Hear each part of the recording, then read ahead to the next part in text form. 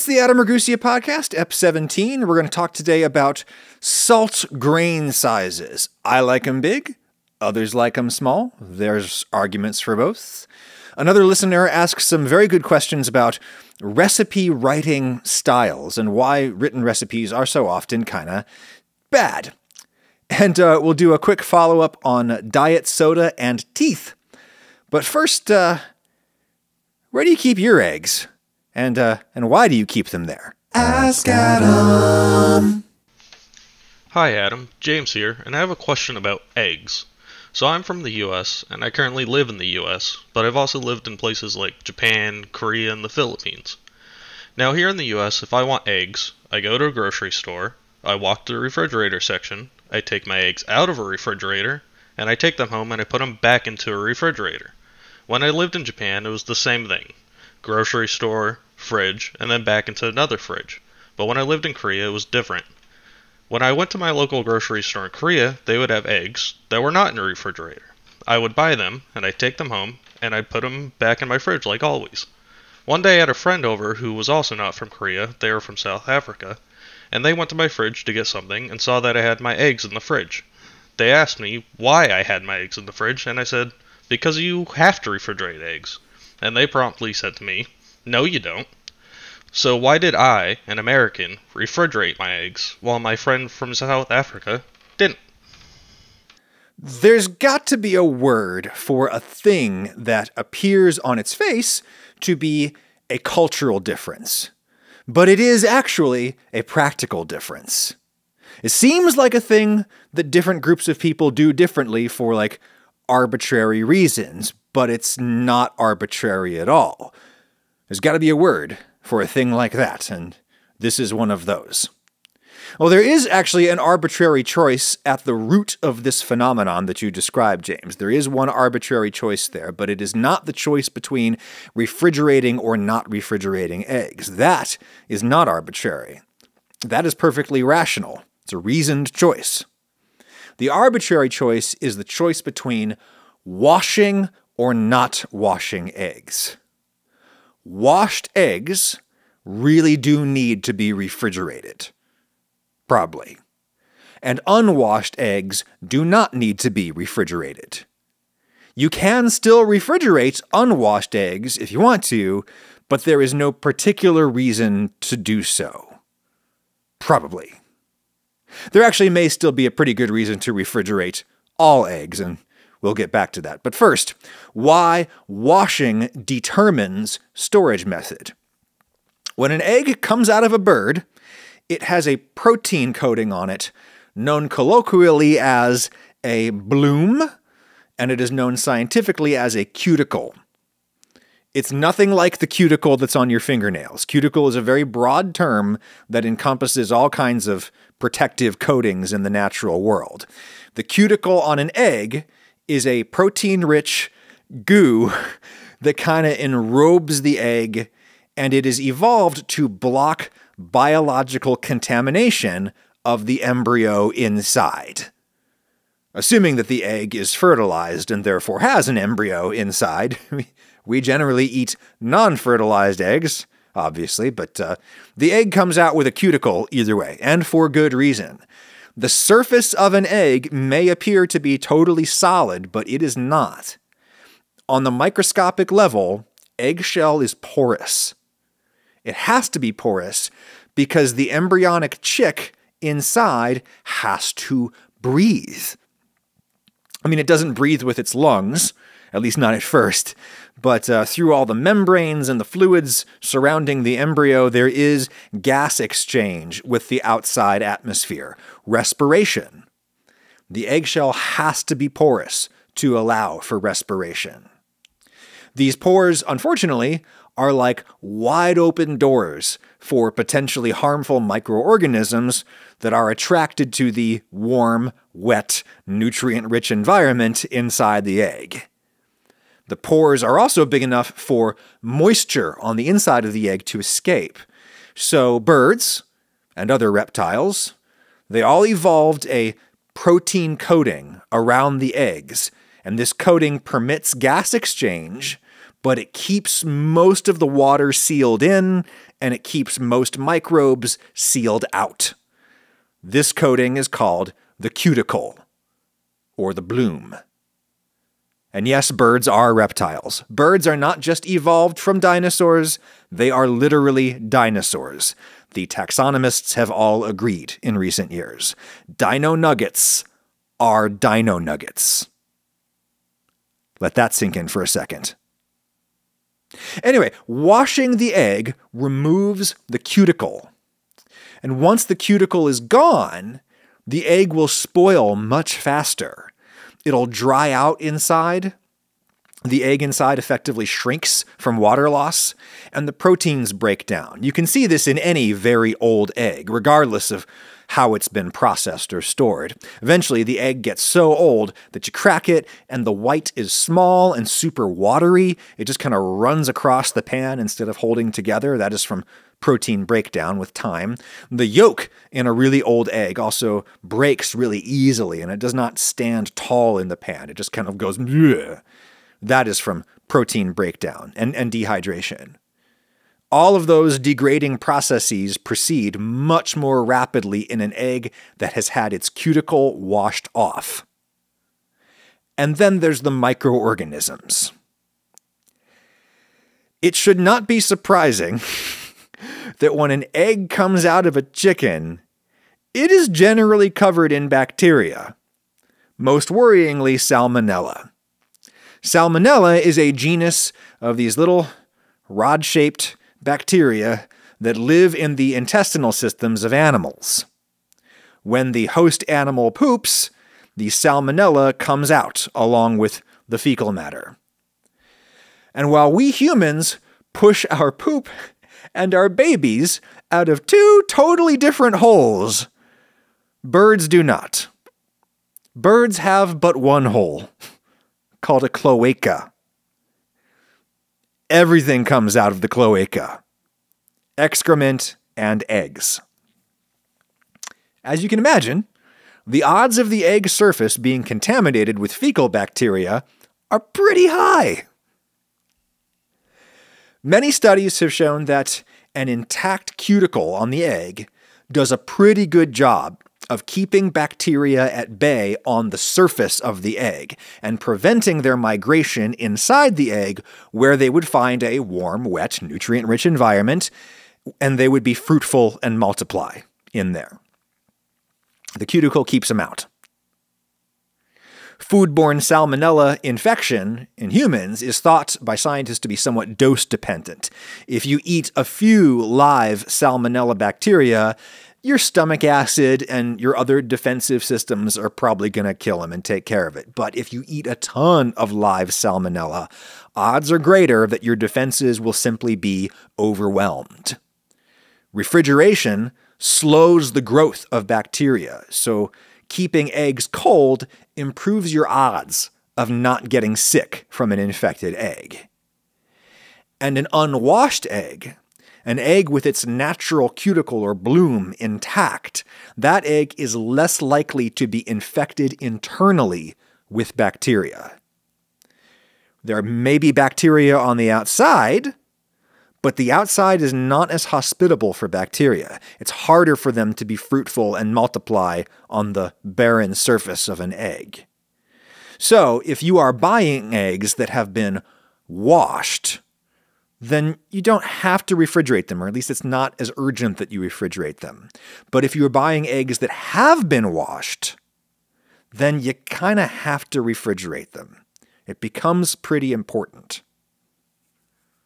And indeed, refrigeration would probably help in all cases. Moisture loss and protein breakdown are inevitable as any egg ages, and refrigeration does slow those processes down in any egg. Also, eggs can be infected internally with salmonella inside the bird as the egg develops, before it even grows its protective shell and cuticle.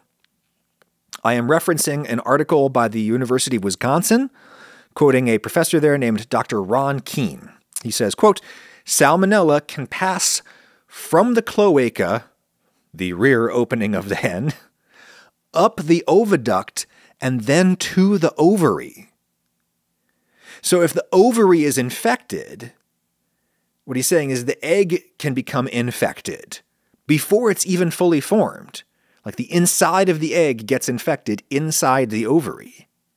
So it can have salmonella inside it before that protective cuticle even forms around the outside. And in that event, it would still be beneficial to refrigerate the egg because cold slows the metabolic and reproductive processes of bacteria, usually. Nonetheless, lots of people on this earth eat unrefrigerated eggs, and most of them have lived to tell the tale. But crucially, they are dealing with unwashed eggs. Unwashed eggs store far better at room temperature than washed eggs. You still got to worry about bacteria and other general grossness on the egg surface. Households that cook unwashed eggs often have dedicated sponges just for knocking the literal crud off of the egg before you crack it and you cook it and eat it. And at the very least, they crack the egg away from their food. Unlike me, a guy in the United States, where eggs are generally washed and then refrigerated. I am quite cavalier about where I crack my eggs. I often do it right on the counter where I am cooking, which I should say is not a best practice. There's still potential for cross-contamination there, but less so with a washed egg, and I've thus far lived to tell the tale. I do wash my counter after I do this, obviously. The U.S. is an egg-washing country. Therefore, the U.S. is an egg-refrigerating country. Same deal with Japan. Same deal with Australia. If an egg producer in the U.S. keeps more than 3,000 hens, then they are legally required to wash their eggs before selling them. Smaller producers do not have to. And indeed, experts actually discourage little farm stand type operations from washing their eggs. They say you shouldn't do that because you have to do it properly. If you don't wash your eggs just right, you can actually make the problem worse, not better. The wash water has to be hot. Not boiling. You don't want to cook the eggs, but it has to be hot. The best practice temperatures are 44 degrees Celsius, 111 Fahrenheit for the pre-wash that gets off most of the gunk, and then 48 C, 118 Fahrenheit for the final quick rinse. I'm looking at a 2004 experimental egg washing study out of the UK. Quote, salmonella were shown to enter the egg contents when water temperatures were lowered, indicating that strict temperature control must be maintained in order to prevent the ingress of salmonella into egg contents. Other washing machine parameters that were investigated did not significantly affect salmonella entry into the egg contents, but influenced shell surface kill levels to varying degrees. End quote.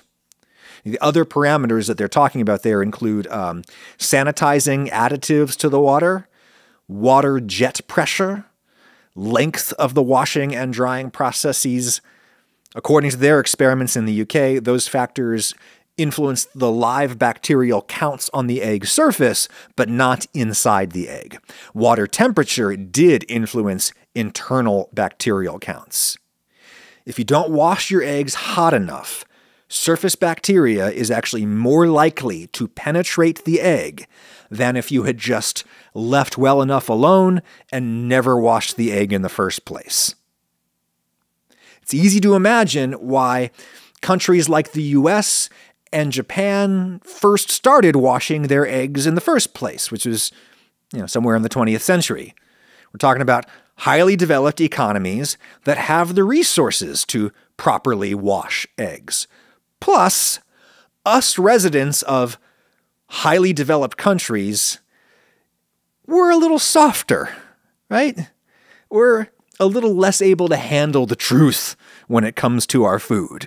We are so removed from agrarian life that we forget all food comes from the ground.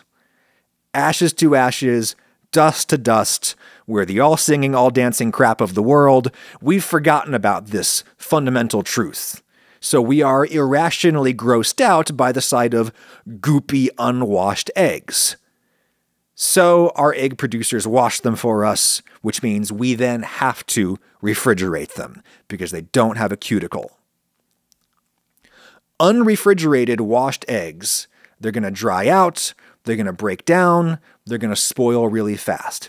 As I understand it, more recently developed economies like China and India and Brazil, these countries are in kind of a transitional period where both washed and unwashed eggs are on the market, at least in certain places. And therefore, some people in these countries refrigerate their eggs and some people don't. And then there is Europe. Europe is the oddball here. Western Europe has been a highly developed economy for just as long as the US and Japan and Australia. Europe has had the financial and industrial capacity to properly wash and then refrigerate its eggs for a long time. But as of now, it is illegal in the European Union for commercial egg producers to wash their eggs. They cannot wash their eggs if they want to. The reason that scientists in the UK were studying egg washing in 2004 is because they were investigating whether egg washing really should be feared by European consumers the way that it is. The popular perception of washed eggs in Europe is that they spoil faster, which is true, but only if you don't refrigerate them. And Europeans generally do not refrigerate their eggs, with some notable exceptions such as Sweden. Swedish egg producers actually got a waiver from the EU in 2003 to wash their eggs for their local market because Swedish consumers simply demanded washed eggs. But other Europeans are kind of repulsed by the prospect of washed eggs. Not because French people just love the smears of chicken poo on their eggs. Ooh la la. But rather, there is a belief among European consumers and food safety regulators that washing is one of these things that modern industrialized food producers do to cover up all kinds of disgusting and unsanitary practices. Sure, let's hold our egg-laying hens in horrifyingly cramped conditions and let's feed them other ground-up chickens that may have been infected with salmonella. We don't have to worry about any of that because, hey, when the eggs come out, we'll simply wash away all our sins. That is how Europeans imagine the U.S. egg industry, and I don't think they're entirely off base. The long-standing historical approach to food safety in Europe has been to regulate animal housing conditions, regulate feed, regulate the medicine, all of that to ensure a safe, clean product that won't need to be washed. You go even further and you ban washing so that the producers will have no choice but to keep their eggs safe and clean from the very start. This is rather similar, I think, to the logic behind traffic circles and roundabouts and rotaries, which are three slightly different things, but I'm going to refer to all of them right now colloquially as roundabouts. Roundabouts, on their face, are more dangerous than traffic lights, but that's exactly what makes them safer. You physically cannot drive through a roundabout at highway speeds. To do so would be suicidal. Even if you were the only car on the road, you have to slow down to go through a roundabout. A traffic light, you can totally blast through at highway speeds, and people do it all the time. Car crashes happen everywhere, but it's generally only the high-speed crashes that kill people. Roundabouts dramatically reduce the risk of fatal crashes at intersections because they force everyone to slow down, because they are, on their face, dangerous and chaotic. Traffic lights are orderly, so people just shut off their brains and trust the light and blast through, which works just fine until a drunk driver blasts through the red light and T-bones you in the intersection and you both die. And of course, Brits, by drunk driving, I mean drink driving. The Brits say drink driving for some reason. Anyway, I think that logic is kind of similar to the logic underlying a lot of EU, and now distinctly UK, food safety regulations. You ban washing so that the producers have to be safe and clean up front. European egg and poultry producers generally vaccinate chickens against salmonella these days. US producers generally do not.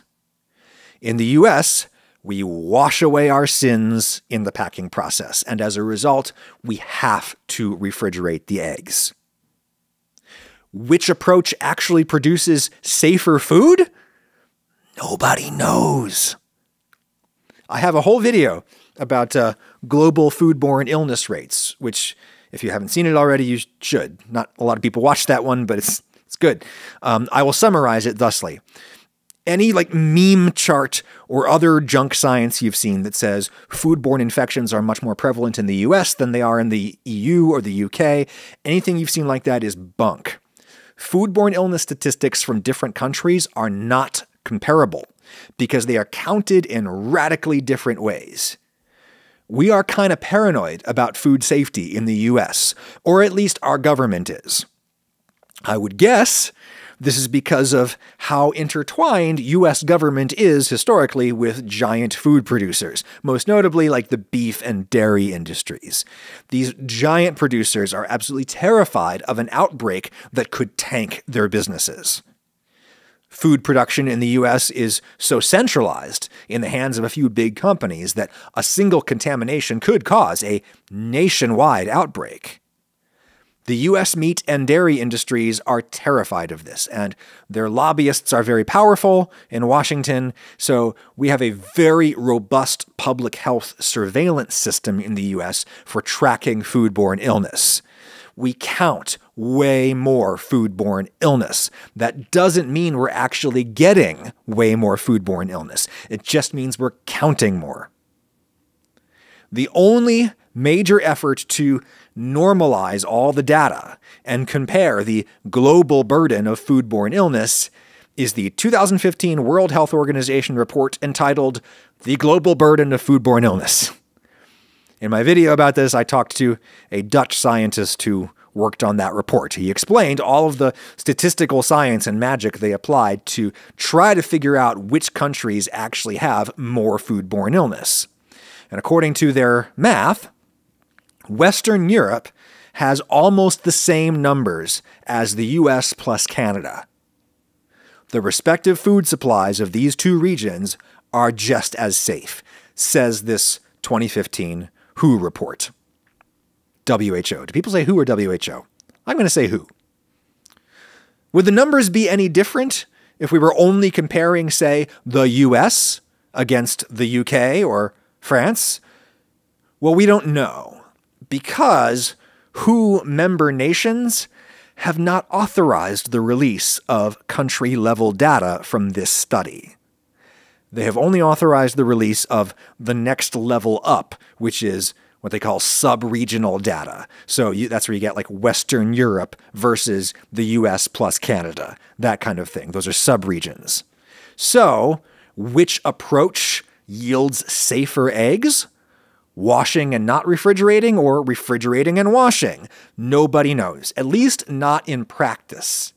You can do laboratory experiments, but those results may be different compared to what actually happens out here in the real world. The history of public health and safety is full of instances in which people came up with a rule or a procedure that should, in theory, make everybody safer. But then, in practice, it turns out to make people less safe. I'm about to go visit my father-in-law, who was a retired airline pilot, and a Marine Corps aviator before that. Dude's a real badass. And he is always bemoaning how the U.S. airline industry is trying to muscle out the real badasses, like my father-in-law. Historically, civilian airlines recruited highly skilled ex-military pilots, and they paid them like highly skilled professionals. Doctors, lawyers, airline pilots. They all used to be the same elevated professional class. But then the airline started automating more and more flying tasks with computers, and they have increasingly sought to reduce the role of pilot to that of a systems manager, a person who just kind of hovers over the computer with a checklist and makes sure that everything is functioning normally. My father-in-law bemoans this because in the event that systems fail and the pilot actually has to be a pilot, who do you want in that chair? You want somebody who's making barely above minimum wage, as is often the case now with like smaller regional airlines? Or do you want some ex-military badass with 1 billion flight hours in hostile airspace doing real-life Top Gun shit? Dudes like my father-in-law. Who do you want in that chair? I see his point when he makes this point, but when he and I have these conversations, the thing that I always say to him is U.S. passenger air travel is now far safer than it ever has been.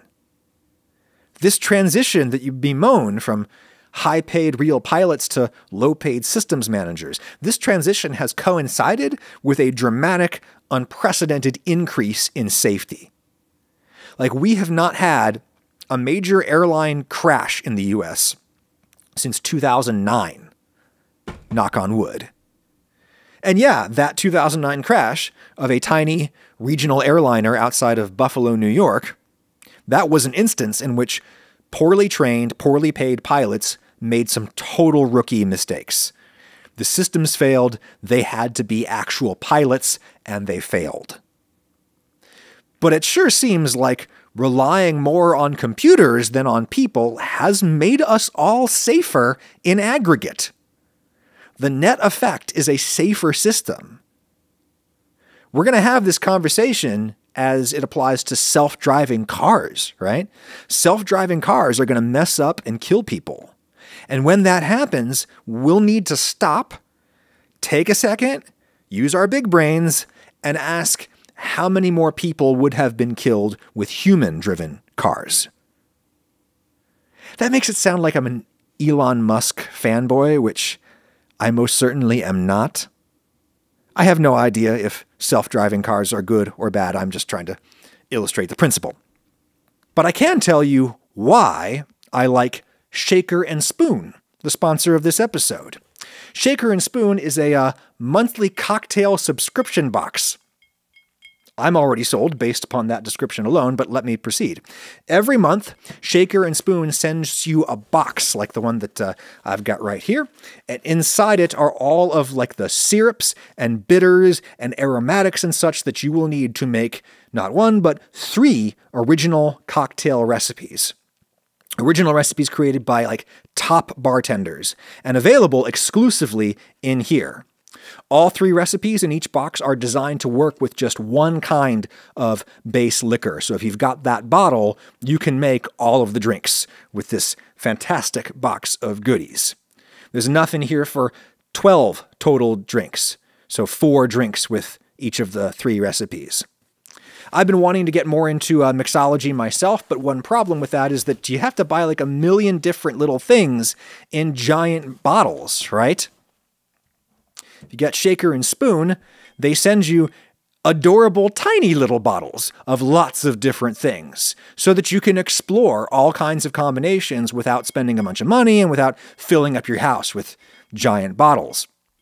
From the summer scotch box they sent me, I have made the Como la Mujer, scotch and mango nectar and tamarind citrus cordial and mole bitters and a chipotle cocktail spice with cinnamon sugar along the rim. Let's taste this. It is sweet and spicy, like a lady. That's not me being a chauvinist. That's the name of the drink, remember? Como la Mujer. It's delicious. Try Shaker and Spoon for yourself. Click my link in the show notes or the video description on YouTube, shakerandspoon.com/Ragusea. Use code Ragusea at checkout for $20 off your first box. It's just a party that shows up at your door. A classy party, too. shakerandspoon.com/Ragusea. Use code Ragusea for $20 off your first box. Thank you, Shaker and Spoon. Hey Adam, this is Daniel, and my question is in relation to how recipes are written and advertised.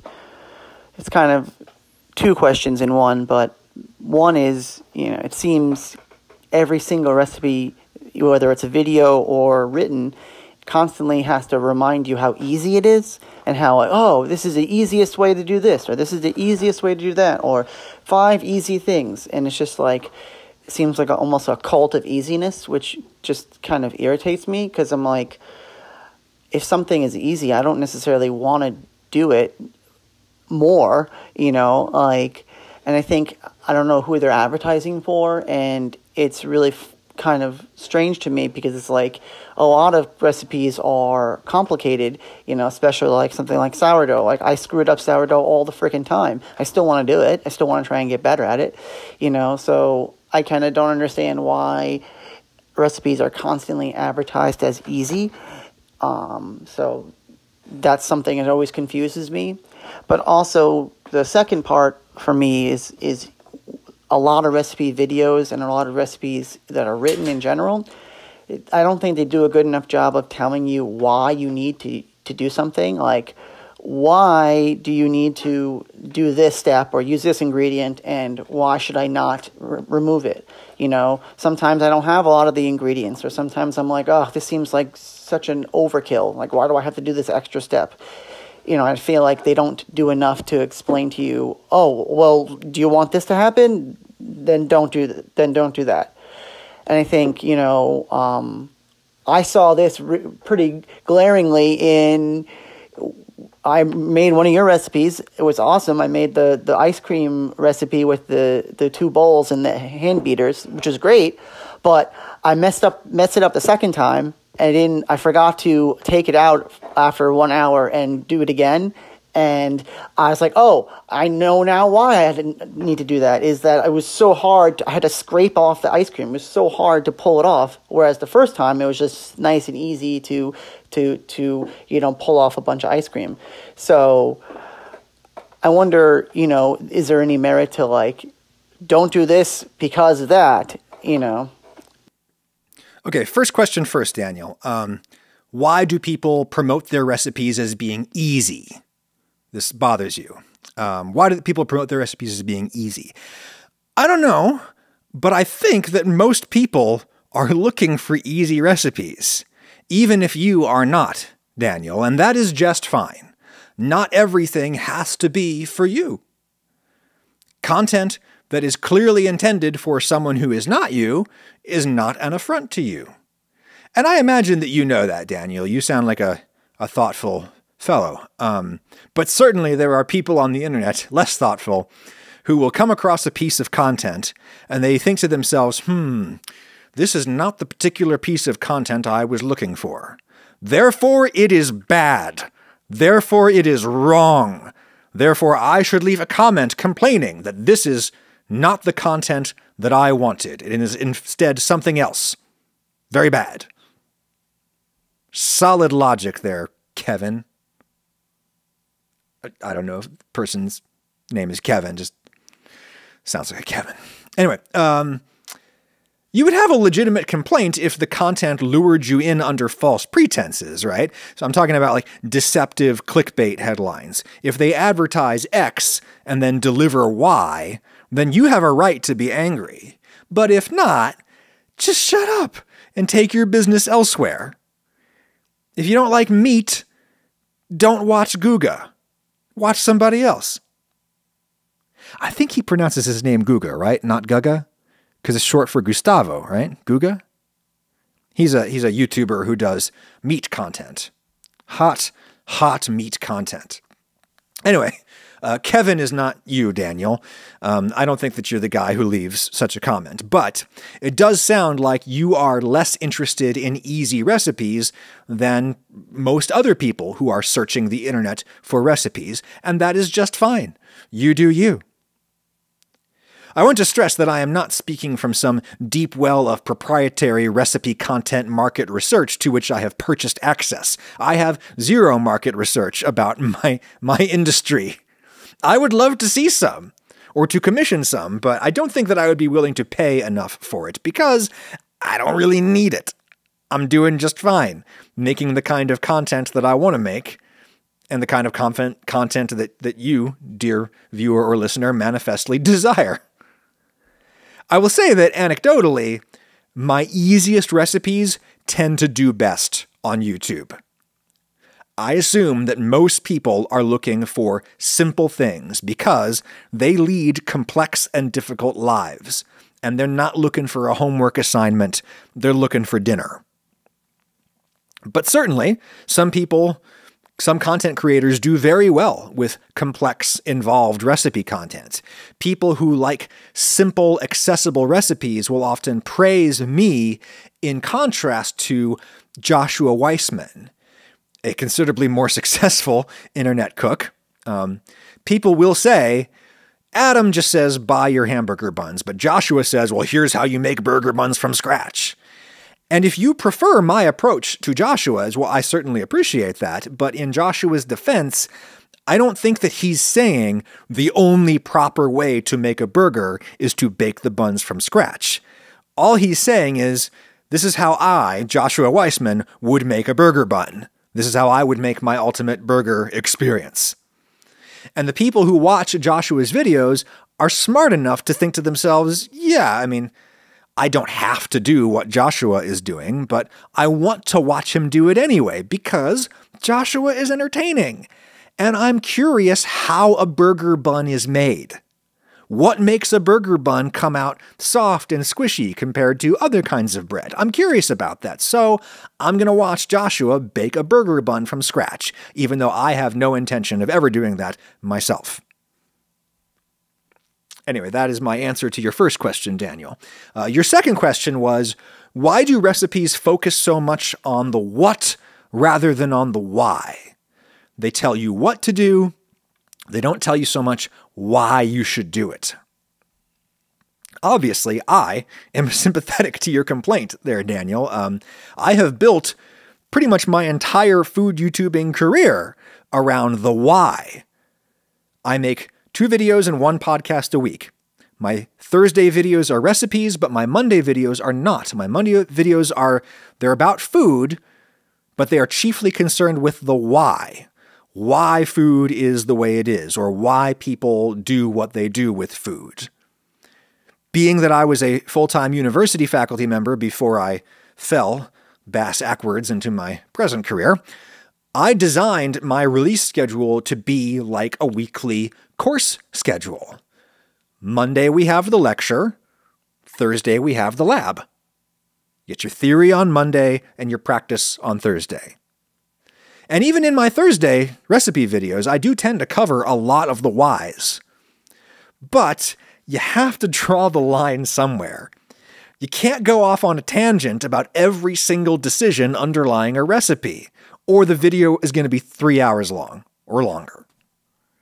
I think a recipe video should be, at its core, a utilitarian object, and if it gets too long, it's not very useful. So, I try to cover the most pressing whys in my recipe videos. If I'm using a hard-to-find ingredient, I try to say why I'm doing that, so that people can choose a substitute.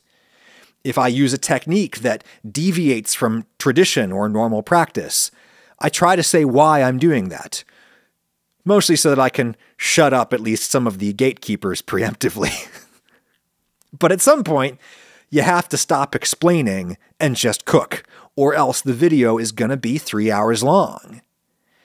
And then, when it comes time to write the text version of the recipe that I put in the description, the text version, there I try to be even more streamlined. I want the written version to just be like a quick reminder of what people already saw in the video. I hope that they watch the video, absorb the contents, get the big idea, and then they simply refer back to the written recipe for like measurements and other hard-to-remember details.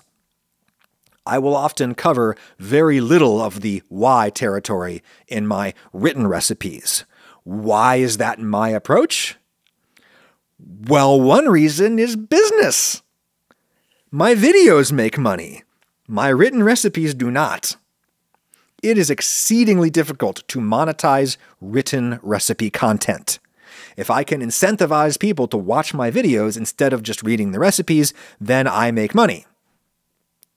Indeed, people who do mostly traffic in written recipe content, they will generally preface their recipes with what? Page after page after page of prose, where they will cover lots of the whys about the recipe. They are doing this for a couple of reasons. One being that the only way to effectively monetize written recipe content, aside from paywalling, is to force your audience to scroll past 1 million ads on the way to the actual recipe card. Another reason they do this is because they're trying to keep the actual recipe card at the bottom as tight and utilitarian as possible. So they cover all of the why stuff in the preface. I cover the whys in my videos for basically the same reasons. Also, I hate writing the written recipes. I hate it. It is my least favorite part of my whole creative process, for many reasons that I will detail on some other pod, but I just hate it, and so I do it as fast as humanly possible.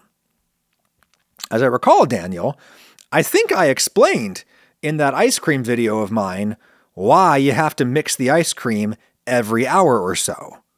It's all about making lots of teeny tiny ice crystals instead of just a few big ones. Perhaps I didn't give the why in the written recipe, and, well, now you know why. But of course, this is bigger than me. Why do lots of other recipe writers omit the why? Well, often it is because they do not know why.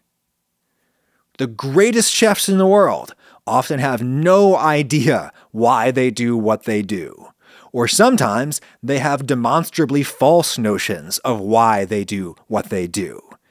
You do not have to know the why in order to be great at something. All you need to know is the what. Great practitioners know what works. They do not necessarily know why it works, and that is not their fault. Their job is to do, not to study. The why is the domain of scholars. I have a video that I did a while back. There was about cooking lessons that I learned from Eddie Van Halen, kind of indirectly. I made that video like a month or two before he died, and I didn't even know that he was sick. Nobody knew, outside of his friends and family, I don't think. And I talked in that video about how Eddie had all of these demonstrably false notions about music theory and guitar playing and guitar design, and yet he was still one of the best ever, right? Arguably the GOAT of the guitar. And I talked about, in my video, I talked about Gordon Ramsay, my favorite target. And I talked about how Gordon still believes that searing meat seals in the juices, and he says that all the time, even though it is demonstrably false. Gordon remains a great chef, maybe one of the best. He's great because searing tastes good, even if it doesn't seal in the juices. He doesn't need to know the why, he just needs to know what works, and searing works. That's all he needs to know in order to cook well.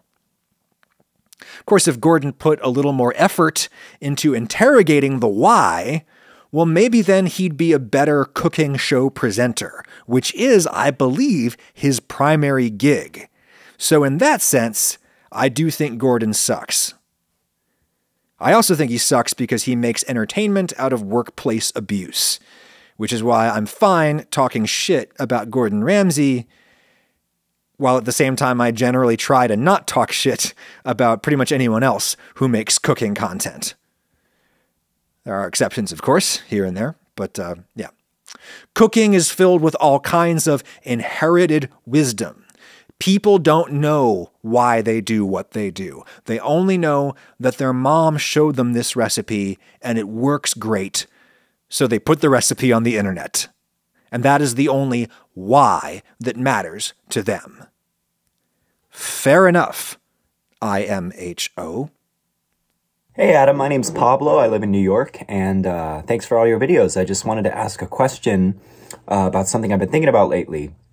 So one of the things I've learned from cooking videos online like yours is the use of kosher salt to season food. And I really do notice what everyone says, you know, it's much easier to season by feel, by pinch with kosher salt. But recently I was shopping at this little grocery store where I just moved to in Brooklyn, and the only big kind of salt they had was this giant grilling salt. And so, of course, you know, that's what I bought because I didn't want to use table salt.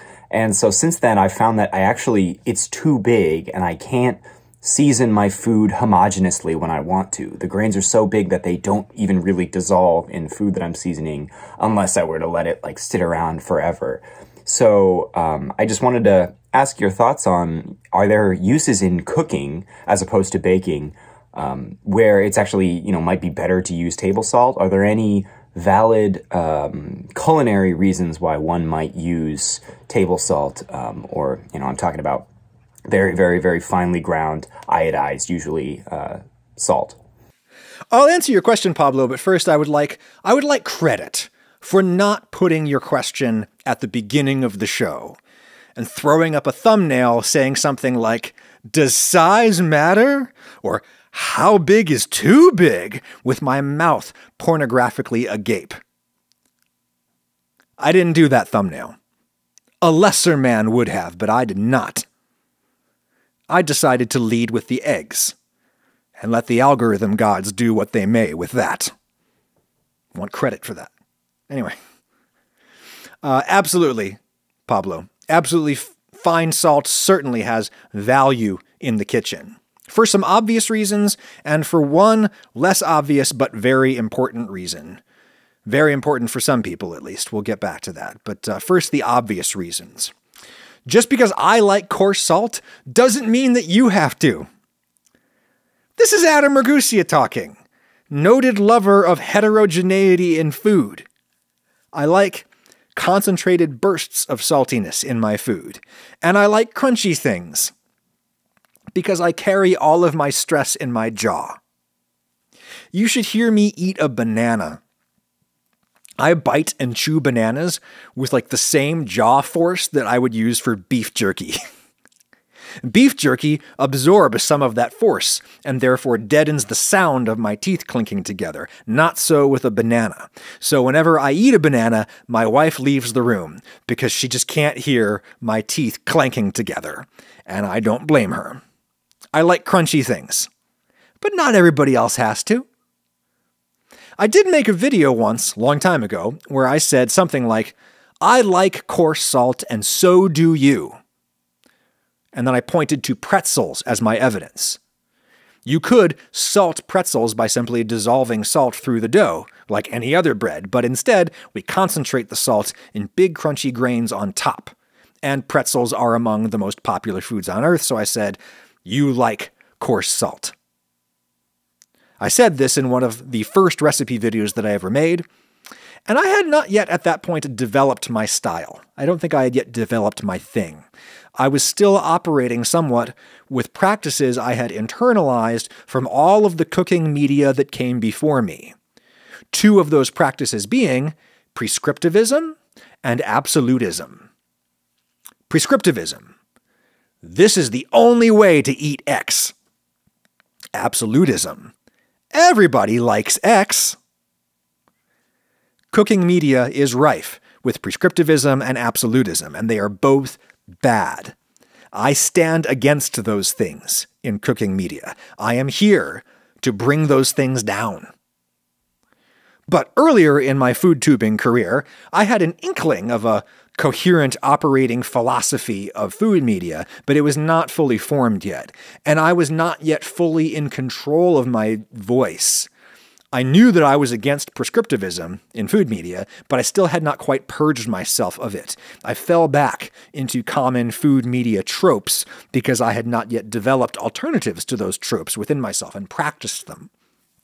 That said, I also think that viewers ought to have known, they ought to have interpreted that line in my video as being hyperbole. I wasn't literally saying that everyone loves pretzels, and therefore everyone loves crunchy salt. I was saying that lots of people love pretzels, and therefore you might like coarse salt even if you think you don't. Give it a try. That's all I was trying to say. And I think some people who interpreted my hyperbole as literality, well, I think they were choosing to do that out of a desire to be aggrieved. That's a thing that happens a lot, doesn't it? Somebody says something that's obviously sarcastic or hyperbolic. Other people want to be mad about it, so they choose to take it literally. You've heard of that happening, right? Anyway, nonetheless, let me correct the record now and say that I like coarse salt, but that doesn't mean you have to. It also doesn't mean the bigger the better. There gets to be a point when the salt is just too big, and you seem to have found that point, Pablo.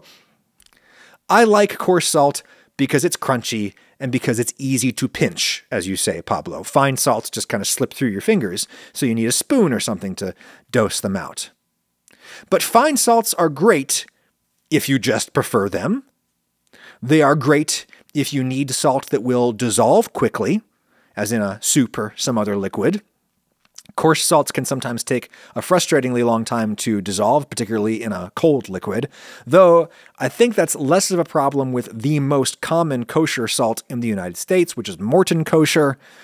I don't know how Morton Kosher manufactures their salt. They have not, to my knowledge, ever divulged their processes publicly. But just looking at the stuff, the grains seem to be agglomerated, meaning each grain, I think, is not a distinct crystal. Each grain is a cake of lots of tiny little crystals all smashed together. The cake of crystals falls apart and dissolves quite readily, at least in my lived experience. I have not systematically tested the dissolution rate of various salts on the market. Fine salt, for some reason, seems to work better on popcorn, to the point where Morton actually makes a product called popcorn salt, which is very fine. Big crystals just seem to have trouble adhering to the structure and or texture of popcorn. But that's not very important. Here is the less obvious benefit of fine salt that I wanted to talk about because it is important. There is a heap of scientific literature showing that finer salt tends to taste saltier than coarse salt. We get more salty taste per gram of salt if that salt is fine. There are masses of research dollars in developing ultra-processed foods you can advertise as low sodium, but that still taste just as salty. That's one of the holy grails that food scientists have been chasing on behalf of the food industry for years, and with good reason. People do eat too much salt. Is salt actually as bad as people say it is? That is a huge and very dangerous topic that I am not going to do today. I will do it at some point, but it's up there with like the GMO vid on the list of topics I will do, but I'm scared. What is certainly true is that some people would be a lot healthier if they reduced their salt intake. People with high blood pressure really do need to eat less salt.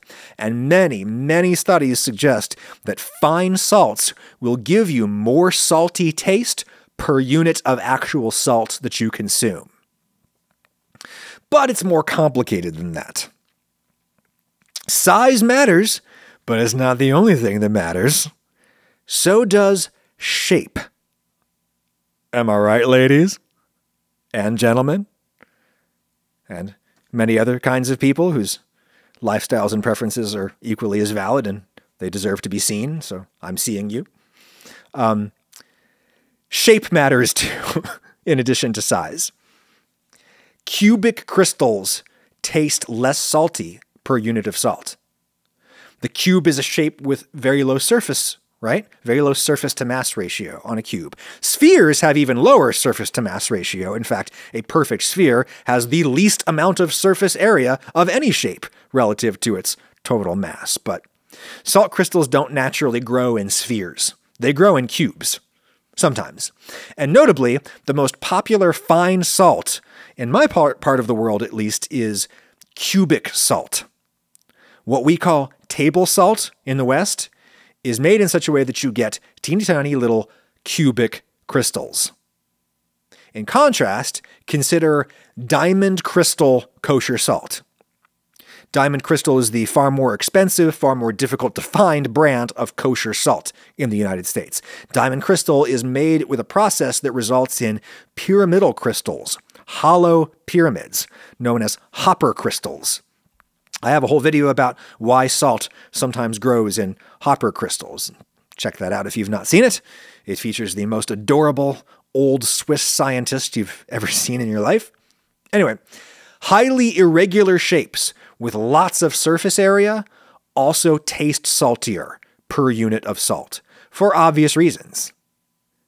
If you're trying to minimize your salt intake, the ideal would be a very fine yet highly irregular grain shape. And I don't know if anything on the market fits that bill. The fine salts that you find at the store are generally cubes. This is why all of these scientists are researching the topic, trying to develop the saltiest salt shape possible, which will probably end up being some kind of hollow crystal. They're also working on hollow sugar crystals for the same exact reason. Get people more sweet taste for less actual sugar they ingest. I am curious if maybe you could spray saline on your food rather than sprinkling on salt crystals. I mean, dissolved sodium and chloride ions are about as fine as it gets, right? But I can't find any research on that.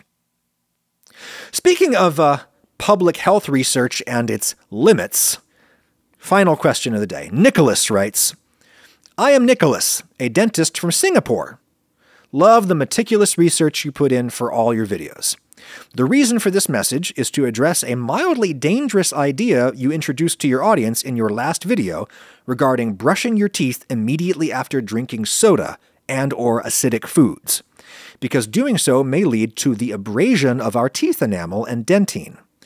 Very quickly, the acidity in foods and drinks will soften the surface of our teeth, and immediate brushing may lead us to physically scrubbing the surface layer of our teeth away. Please wait at least half an hour before brushing your teeth to give time for your saliva to naturally neutralize the acid. And no, rinsing with water is not good enough, as water doesn't have the buffering salts that our saliva has. Although in theory, a more alkaline drink such as milk or alkaline water may speed up the neutralizing process. End quote. Thank you for the email, Dr. Nick. A few people left similar comments on the YouTube version of last week's pod, where I was discussing the health pros and cons of diet soda, and I mentioned that diet soda is probably bad for your teeth. In my defense, I don't think I said that people should immediately brush their teeth after having diet soda, but I'm sure that what I said could easily have been interpreted thusly. And the theoretical reasoning that you give, Dr. Nick, seems totally logical to me. And you are hardly the only dental expert to give this advice.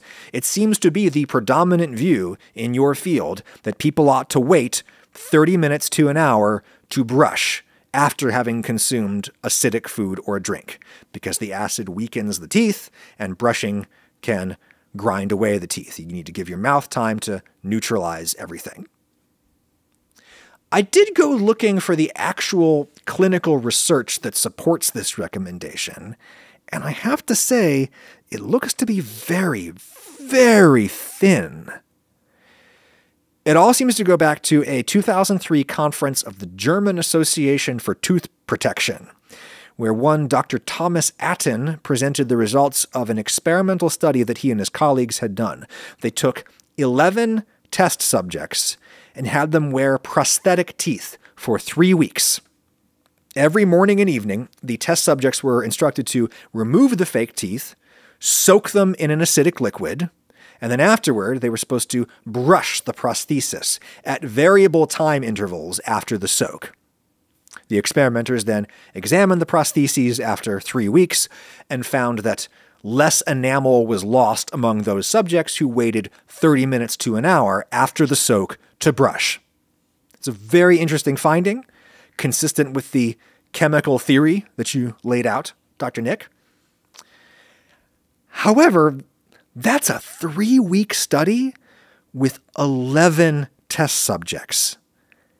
That is so tiny.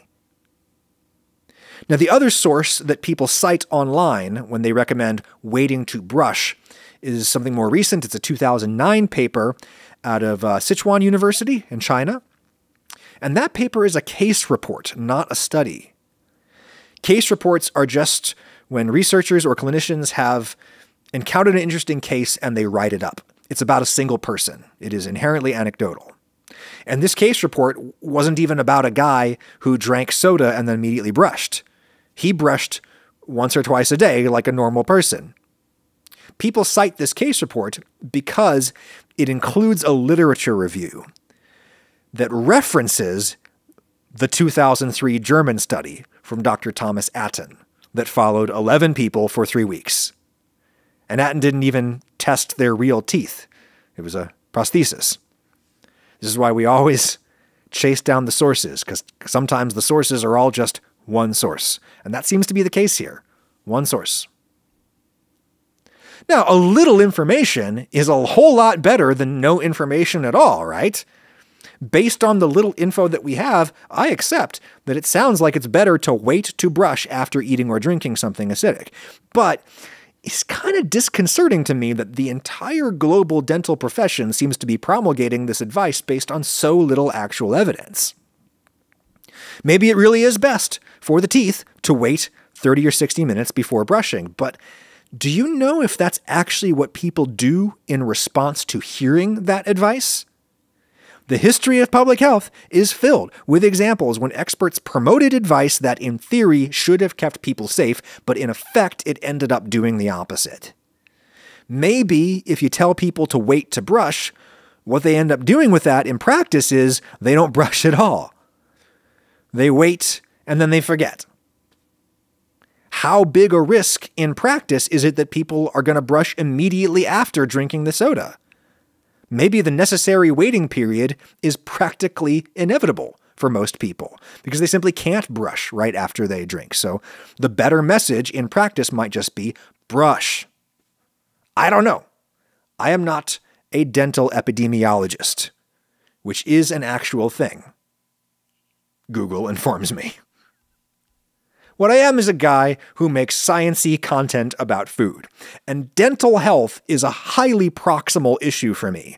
Eating starts with the teeth, and I have thought many times in recent years of cool video ideas on dental topics, and I have been stymied every time by what I perceived as a disturbing lack of research on the questions that I wanted to investigate for the video.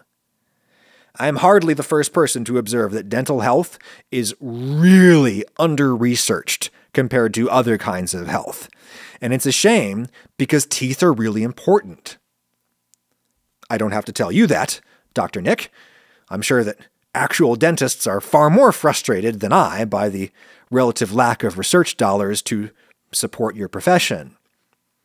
Science apparently has far more important things to study, like micro-engineered salt crystals that will allow Doritos to slap a "now with 30% less sodium" label on their bag. So anyway, Dr. Nick, I do take your correction on board, which is why I chose to include it in this episode. Sounds to me like the best available wisdom is wait 30 to 60 minutes to brush after having consumed something acidic, like soda. And that's about it from the best available wisdom on the Adam Ragusea podcast. I stress best available from me. Someone else might have better wisdom. Go listen to their podcast. But I'm glad that you chose mine. If you have a question or a comment for a future ep, please send a video file, preferentially or secondarily an audio file, to askadamquestions@gmail.com. askadamquestions@gmail.com. I will be admitting to another grievous error in Monday's YouTube video, a thing that I have said was true for many years. And then somebody sent me an email saying, "Hey, is that really true?" And I tested it, and no, I don't think it's really true. I think I was wrong. I think everybody is wrong, given that this is one of these broadly accepted best practices in cooking. Turns out it's wrong. At least according to my experiments. I'm not going to tell you what it is, because it isn't very important. No one's health or safety rests in the balance, so I'm comfortable burying the lead until Monday. Talk to you next time.